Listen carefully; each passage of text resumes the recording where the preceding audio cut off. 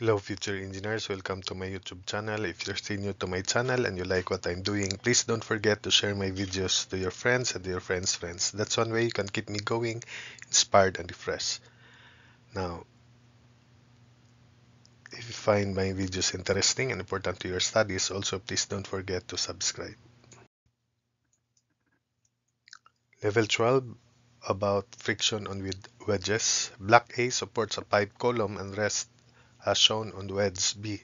Knowing that the coefficient of static friction at all surfaces of contact is 0.25 and that theta is 45 degrees, determine letter A the smallest force P required to raise block A and the smallest force P for which equilibrium is maintained.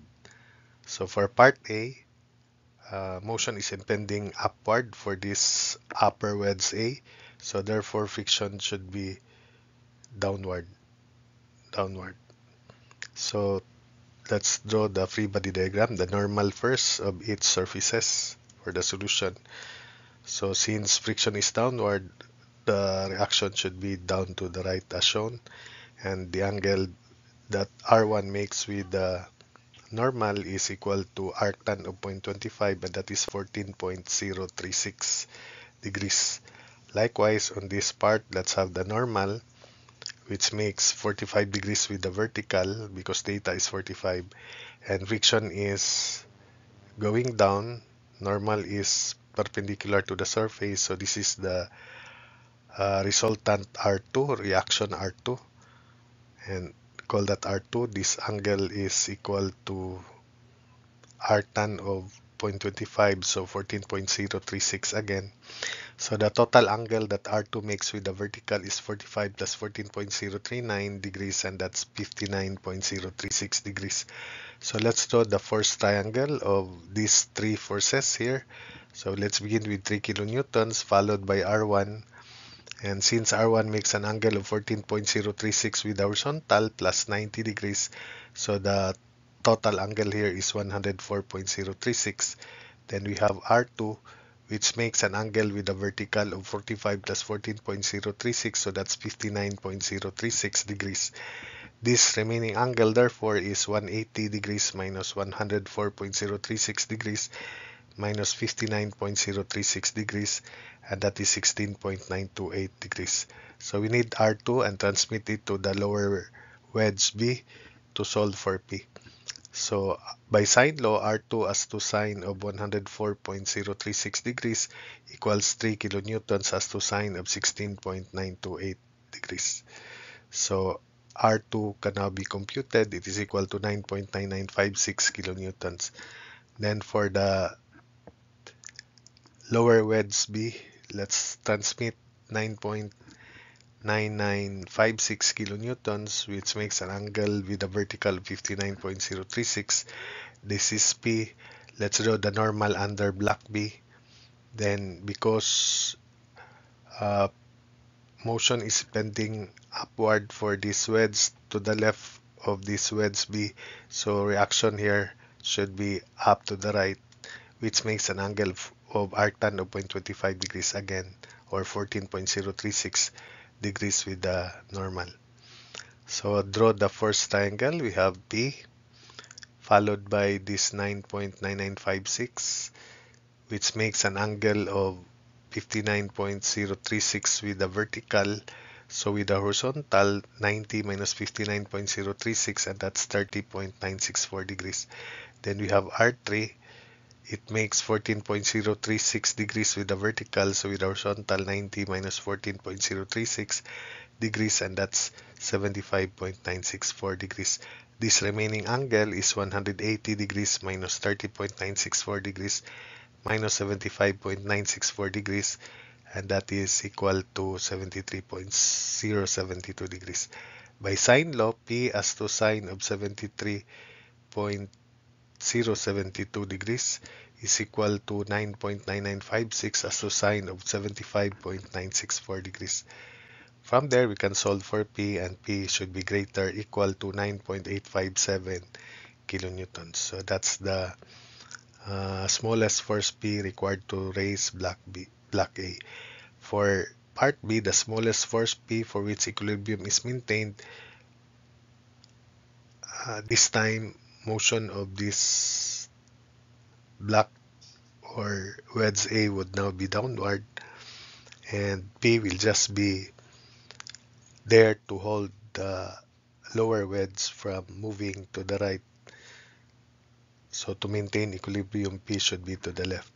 So for the free body diagram of this wedge A, so let's have it here. Normal first, since this time motion is bending downward and P is just required to hold the system in place.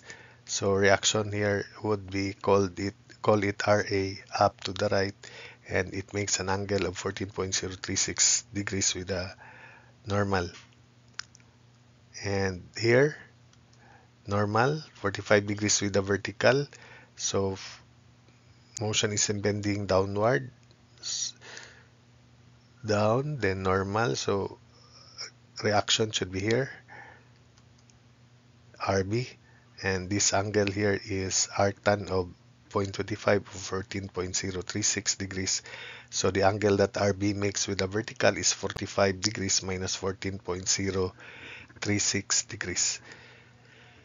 So let's draw the force triangle. First we have 3 kilonewtons followed by RA, and this angle would be 90 minus 14.036 is 75.964 degrees, then RB, which makes an angle with a vertical of 45 degrees minus 14.036 degrees, and that is 30.964 degrees.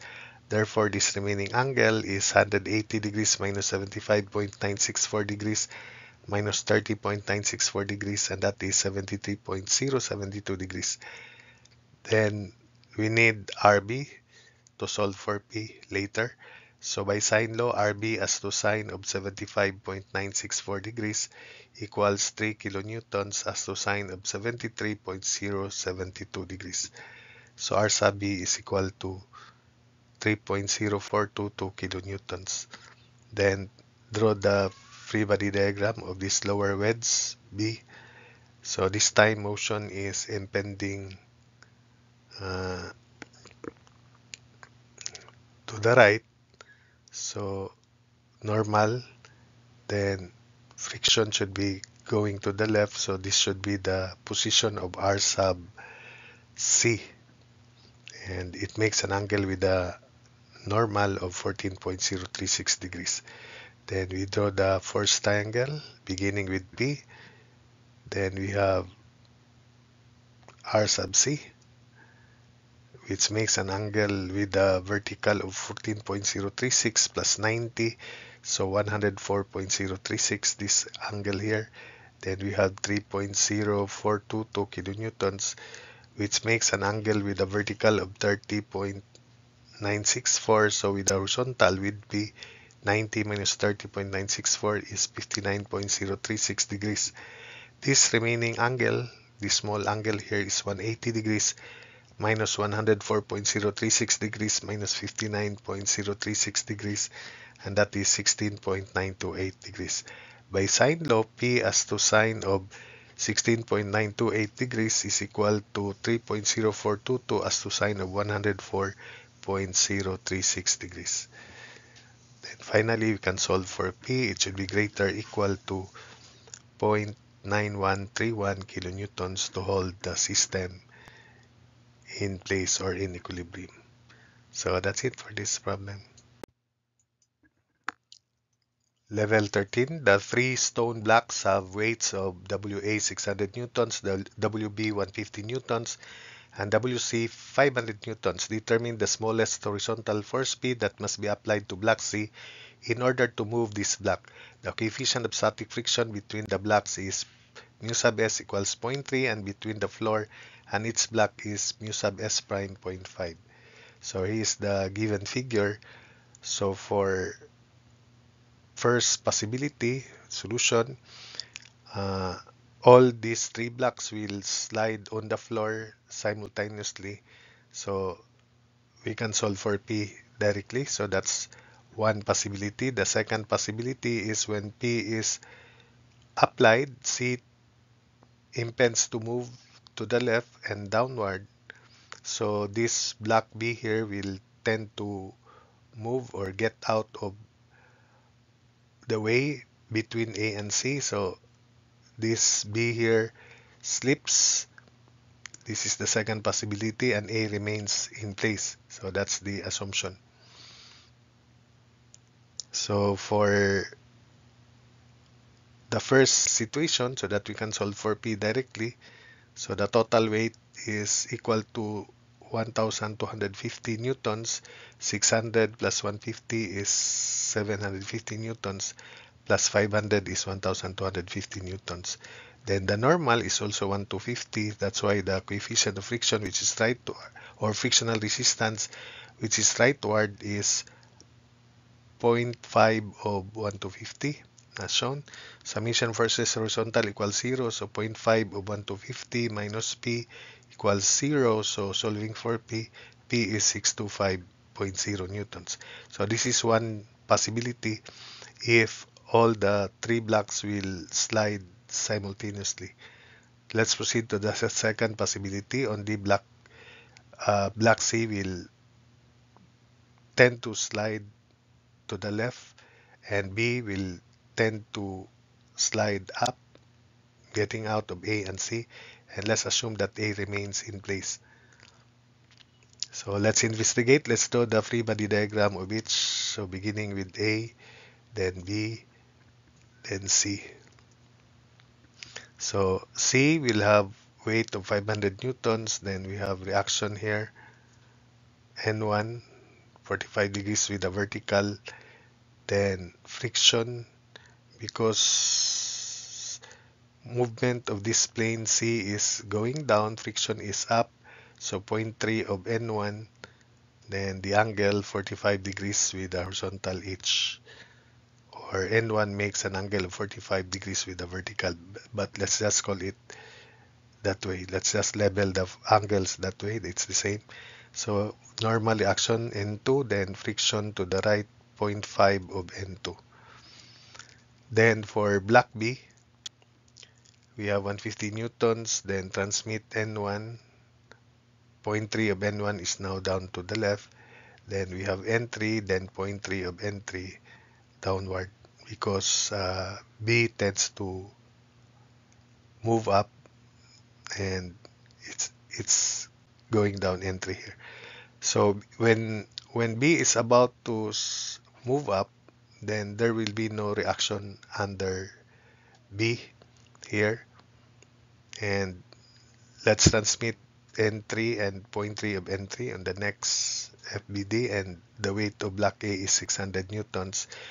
Let's just call this frictional resistance F4, because the assumption is A remains in equilibrium and do not slip. Then we have N4 and 0.3 of N3. So beginning with A, summation forces horizontal equals 0, so F4 equals N3. And summation forces vertical, N sub 4 plus 0.3 of N sub 3 minus 600 equals 0. Then let's proceed to this free body diagram. Summation forces horizontal, N3 minus N1 cosine of 45 degrees minus 0.3 N1 cosine of 45 degrees equals 0. So from there, we can express N3 in terms of N1. N3 is equal to 0.91924 of N1 rather. Summation forces vertical equals 0. Then we have N1 sine of 45 degrees minus 0.3 of N1 sine of 45 degrees minus 0.3 of N3 minus 150 equals 0. Substituting the value of N3, which is 0.91924 of N1, so N1 sine 45 degrees minus 0.3 of N1 sine of 45 degrees minus 0.3 of N3, and N3 is quantity 0.91924 of N1 minus 150 equals 0. From here, we can solve N1. N1 equals 684.298 newtons, and therefore N3 from this equation is equal to 0.91924 of N1, 684.298. So N3 which is 629.034 newtons, and this is also equal to F4 from this equation here. So F sub 4 is 629.034 newtons. Then let's solve for N4 from this equation. N sub 4 plus 0.3 of N3, which is 629.034 minus 600 equals 0. So N sub 4 is equal to 411.290 newtons. So let's check if our assumption is correct that block A remains at rest. Maximum frictional resistance F4 is equal to 0.5 of N4. So F4 max is 0.5 of N for 411.290, so it's 205.645 newtons. And the force required for block A to remain at rest is frictional force is 629.034. The maximum frictional resistance is 205.645 newtons. So that means our assumption is not correct. It means block A will slide. Because block A will slide, then F4 should be F max and it should be 0.5 of N4. So we have to recompute the values because our assumption is wrong. Let's correct it. F4 should be F4 max and it is 205.645 newtons, which is less than F4. So F4 max is less than F4, so that means our assumption is correct. So let's correct the solution by making F4 to be equal to 0.5 of N4, and therefore it is 0.5 of N4 and it should be equal to N3 by statics. Then summation forces vertical equals 0 so that we can solve for N3 and N4. So from the figure, N sub 4 plus 0.3 of N sub 3 minus 600 equals 0. And take note that N4 is N3 over 0.5 or 2 times N3. So 2 times N3, which is N4 plus 0.3 N3 minus 600 equals 0. So that means N sub 3 is equal to 260.870 newtons. Having found N sub 3, then we must compute N1. But when we compute N1 using this equation, summation forces vertical will not lead us to balance equation. So that means that there should be reaction here at under B, and we will call that N5. There should also be friction, because if we adapt N3 and substitute N3 into this equation here, which is the same equation that can be formulated after we sum up forces horizontal, then we can compute N1 and summation forces vertical will not balance. So that means there should be reaction over B even if motion is impending for this block here.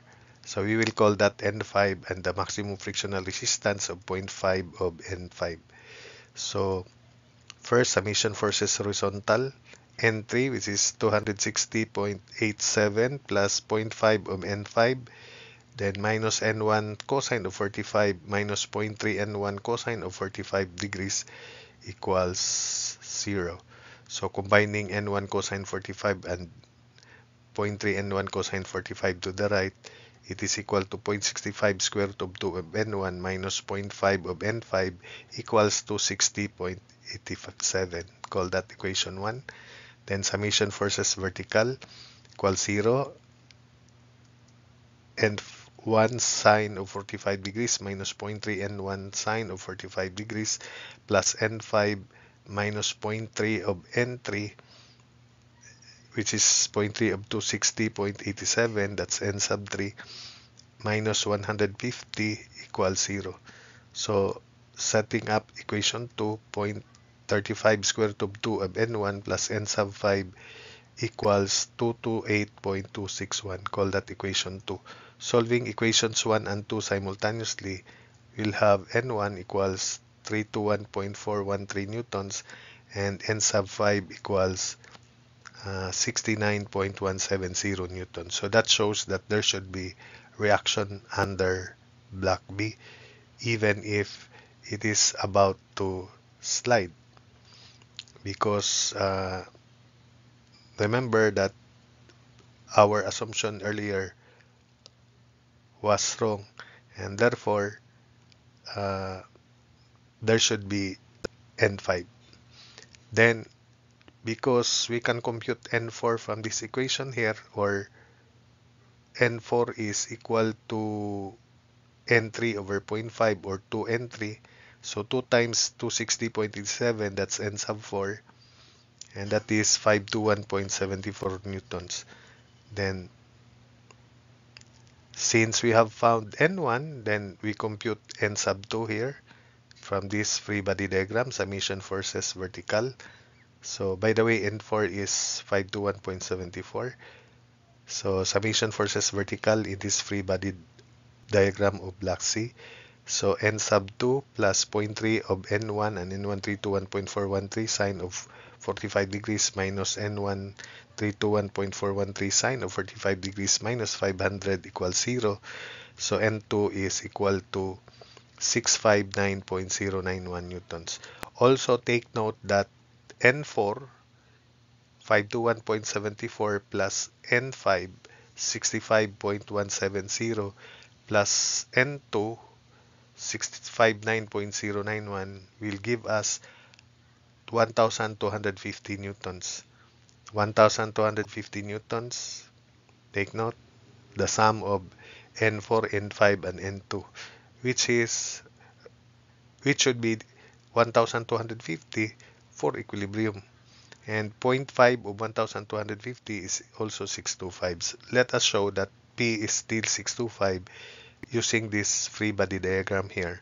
So from the figure, N1, 321.413 cosine of 45 degrees plus 0.3 of 321.413 cosine of 45 degrees plus 0.5 of N2, 0.5 of 659.091 minus P equals 0. Solving for P is equal to 625.0 newtons. So we have verified that there should be normal reaction under block B, and because of that, there should also be friction.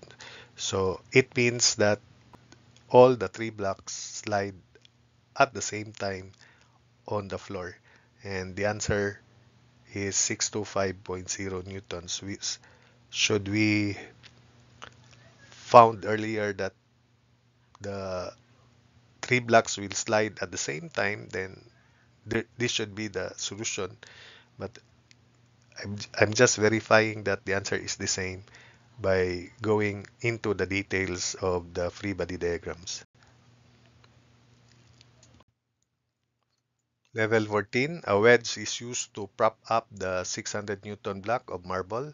The wedge angle is theta 30 degrees and the angle of static friction is P sub S 12 degrees between all contact surfaces. So determine the smallest force P that would prevent the wedge from sliding out. So here is the given figure, and for the free body diagram of this uh, block first. So take note that motion of this block is going down and supposedly inward, and the wedge is about to slide away, so sliding out, so in that direction. So with for the solution, we have the weight of 6,000, then normal on the surface here. So since motion is impending downward, reaction is up to the left, which makes an angle with the normal of angle of friction 12 degrees as shown. Then we have the normal to the inclined surface of the wedge. Then the friction is in this direction because motion is inward for this block here. So reaction should be in this direction, up to the right, and it makes an angle So this total angle is angle theta between the vertical and the normal 30 degrees as shown, and the angle between the line of action of R2 and the normal is angle of friction 12 degrees. That's 12 degrees. Therefore, the angle that R2 makes with the vertical is 30 degrees minus 12 degrees, so 18 degrees as shown. So let's draw the force triangle of 6000, R1, and R2, and we need R2 transmit it to the wedge to solve for P later. So 6000 newtons, then we have R sub 2, which makes an angle with the vertical of 18 degrees, and we have R1 which makes an angle of 12 degrees with the horizontal. So with the vertical, 90 minus 12 is 78 degrees as shown. So this remaining angle is 180 degrees minus 78 degrees minus 18 degrees, and that is 84 degrees. By sine law, we can solve for R2. So R sub 2 as to sine of 78 degrees equals 6000 as to sine of 84 degrees.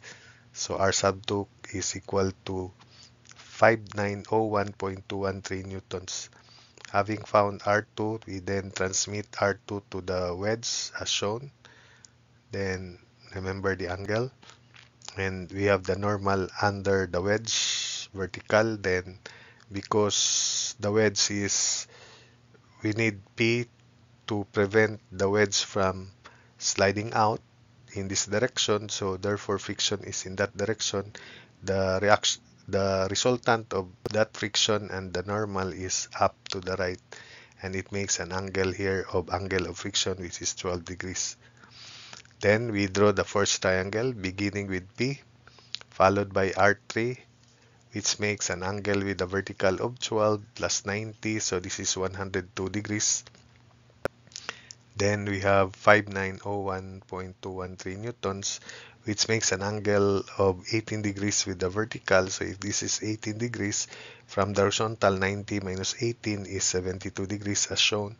This remaining angle therefore is 180 degrees minus 102 degrees, which is 78 degrees minus 72 degrees, so 6 degrees. So this is 6 degrees. Then by sine law, P as to sine of 6 degrees equals 5901.213 as to sine of 102 degrees. So from there, we can solve for P. And P should be equal to 630.6 newtons. So that's it.